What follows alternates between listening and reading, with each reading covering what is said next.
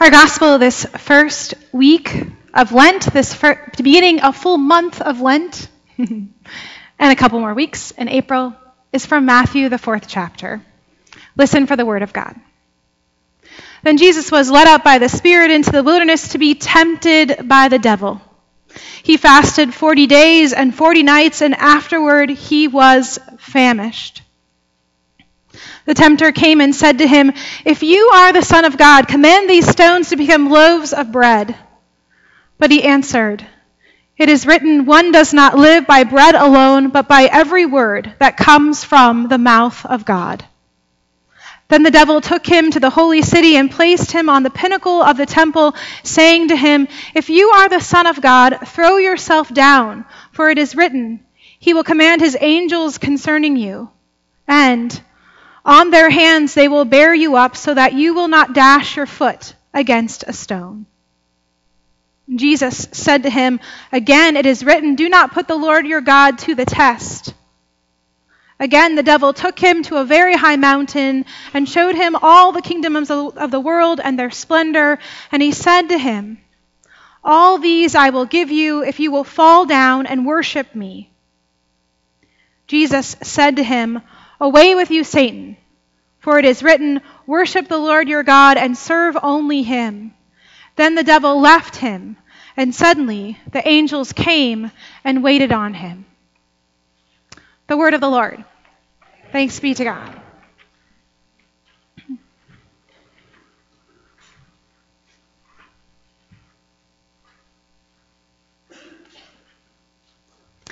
Well, good morning, Gloria Dei.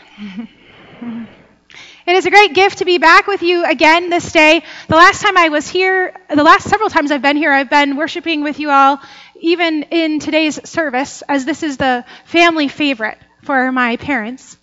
So it's good to be with you today. I want to bring you greetings from our whole family. Pastor Seth, many of you who know him, is preaching today, probably like right about now, at Grace of God Lutheran Church in Columbus, Ohio. And then later this week, he's serving our whole church, our whole ELCA, by investing in future leaders of our church as they visit Trinity Seminary, your seminary, my seminary. This year, I have been privileged to be serving as an interim university pastor to all of Capital University. Are there any Capital family in the house? Any Cap fam here? I know you're Wittenbergers like me, right? My hardest 3 days were figuring out how to say Capital University rather than Wittenberg University. Cap really is a wonderful school. We have a great new president, Elizabeth Paul, and we have amazing student leaders. So our future is bright. And tomorrow, students return from spring break. Tomorrow begins the final 8 weeks of the semester. And I want to share a story, actually, about our time at Capital this year. Thursday nights, we spend in worship at 9:09 to 10:10 p.m. And students gather together for a service called Candlelight. It's been going on for, I think, 2 decades. The leaders love the chapel dark, like dark, illuminated, glowing with only the glow of like 30-some tea lights and a TV screen. A year ago, if you told me, hey, in a year, you're going to preach in near darkness where it's hard to read your Bible to college students, and you're probably just going to have like a couple of words written down and just a question, I probably would laugh and have told you politely, you're crazy. You are crazy. Mm-hmm. Yet here we all are together on Thursday nights, and just 3 weeks ago, our question to wonder about together was something like this. If you could ask God one question to be answered, what would it be? So a question to glean more questions, that's postmodern. Yet still the very question that we kept on circling back around to for nearly 30 minutes was, why? Why, God? Why do you allow suffering to persist in the world? This question really never gets old, right? It echoes to us from the life Eve and Adam were granted to live after this moment in our first lesson from Eden. And so at Capitol, we spent that Thursday night talking for nearly a half an hour with wildly different theologies. And here we are again today, looking at it through our privileged Lutheran lens. And today and every first Sunday in Lent, I'm reminded that Lent does not arrive or begin quietly. Every year this time with God, we begin by naming with God and addressing with God sin and evil and temptation. Yes, Lent is a season for preparation and renewal. The ancient church, think Book of Acts, Lent was the prime time for preparation for those preparing to be baptized. And yes, Lent is this great 40 days time before Easter. Yet think about Lent for a moment. Think about this passage of time. Has it ever once been the same journey? Never once have I found Lent to be a dull discovery. Never once have I seen a repeat like I can find on television, right? I have grown to appreciate every year a new Lenten discipline. You know, some folks give something up for Lent. Other people add a spiritual practice. You all have a spiritual practice I have never seen before here. I'm coming down to get a visual aid. These white pieces of paper are in your pew racks, and they're sandwiched in there, so look closely. And you're invited this week, these 5 weeks of Lent, these 40 days, to write down a worry, a concern, a fear, something that you would like to confess before God, only before God. And then you're invited to put them into this vase, and together these will line the cross on Good Friday, and then they will be destroyed and given over to God, laid before the cross on Easter Vigil, in celebration that God is the one who receives all of our temptations, all of what we need to be forgiven for, all of our worries, all of our doubts, all of our concerns. These are what we can entrust only to God through Christ our Lord. And so we celebrate that God hears those, that Jesus receives them. And this is a bold witness for this time of Lent. And so I would encourage this to be one of many spiritual practices you consider. And maybe you're thinking, oh my gosh, Lent's already started. Ash Wednesday was last Wednesday with that great potluck that Tina mentioned. But truly, there is time here. There is still plenty of time to begin something new with intention and great prayer.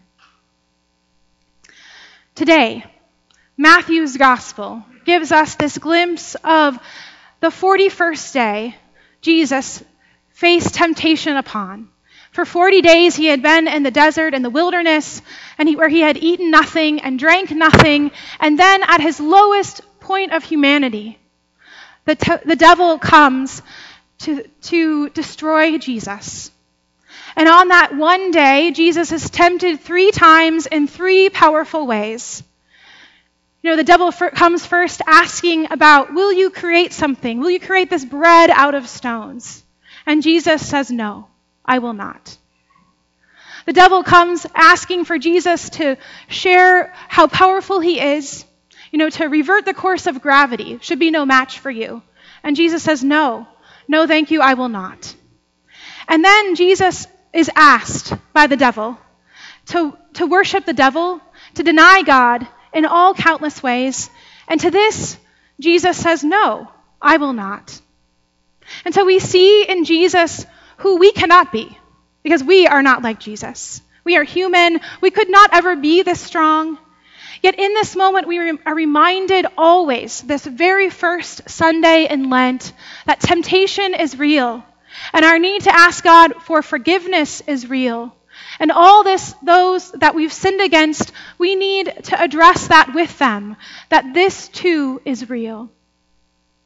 And so despite how well we know all of this, maybe in our minds, we have to feel it in the depths of our soul, and that is what Lent is about. Because God knew best that the devil always works in crafty ways. I heard this great quote by Kenneth Halstead, who writes this book called From Stuck to Unstuck. He says, evil may be wrong, but it is not stupid, at least not at its most powerful. It does not deal in honest, straightforward, or fair competition. It fights dirty and deceptively, using every clear, double-binding trick to trap us and rob us of our humanity and our eternal birthright. Today, we see that from those earliest days, beginning in the garden, to Jesus' temptation, and also in naming our own, that we are enticed with great things that can appear to be good, not things that appear to be evil. And that it is why, on this first Sunday in Lent, our church is just such a wonderful place to be. Because here we are remember together how we have the power through God to resist temptation, to speak words of Scripture to one another and ourselves, to literally spend time figuring out together how to turn around and leave a situation. Maybe it is to utter in our own minds and hearts, to follow how Luther once spoke, to say to something, to someone, here I stand. I cannot go along with this. And to honor God in those commitments. And in those moments, God sustains us as we're trying our best to figure out how to live and to repent and to trust in God's forgiveness. God remains with us. As I read this Gospel of Matthew for you all here at Gloria Dei, I kept being drawn to several key words. And I want to invite you to pray about them this week, this whole month, this season of Lent.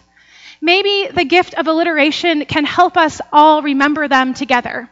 But they're 4 words: wilderness, worship, word, and witness. Altogether, your congregation of Gloria Dei is experiencing a time of transition. Maybe it feels a little something like wilderness. Maybe not. Maybe everyone's getting along here and no one is getting worn out. At some point, having so many guest pastors maybe might start to be a little bit of a drain. Maybe having a certain person here in the pulpit, maybe it's exciting, maybe it's not. It could be a reason to skip worship for a week or two. Find someone or some new place to visit. We can ask God from anywhere why. And so at some point, it will be good for you all to name aloud that grief happens in different ways. And pinch yourself. You're human. So it's good to remember different things, that you all worship differently, that you notice things differently, and that transitions like yours place us all in vulnerable spaces because we're human. And so maybe it could be a little like you've moved to a new town, yet you never left the pew or the place you're living in. Every time a pastor leaves a congregation, there is loss and grief, and it's all completely normal. It's completely normal. It means what was in the past was awesome and well and good, and it means there is hope and new life in the future. And so in this time of Lent, I would hope that you would try this word wilderness on for size.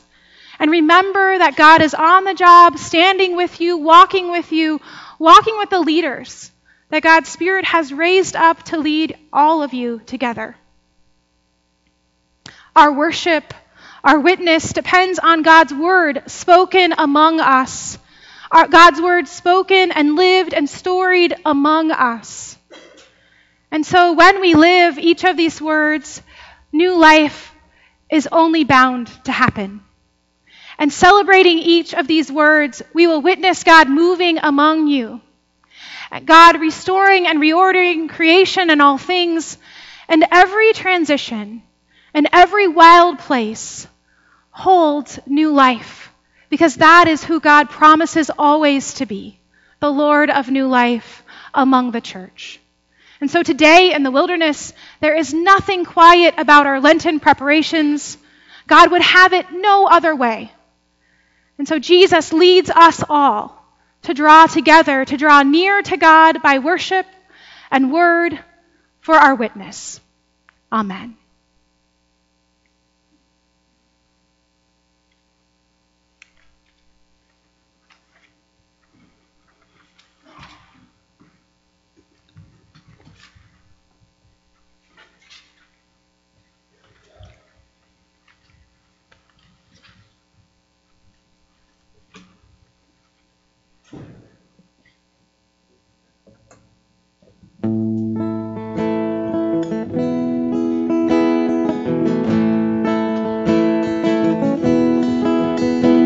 In peace let us pray to the Lord.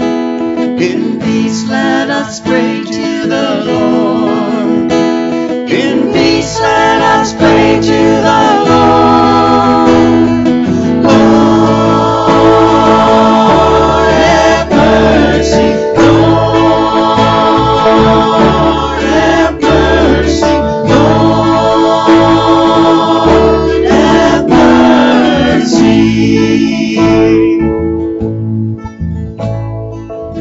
For the peace from above, and for our salvation.